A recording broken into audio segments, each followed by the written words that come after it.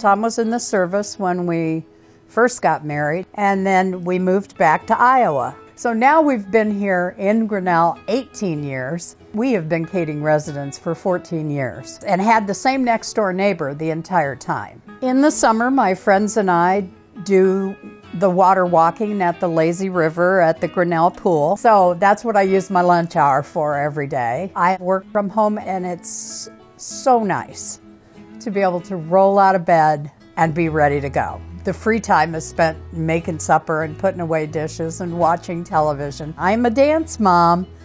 I work at the studio one night a week just to keep in touch with all the littles. So now we've been here in Grinnell 18 years, and I know most of the town. You just wave to everybody and you talk to them when you see them in the grocery store, and it's just the way it is.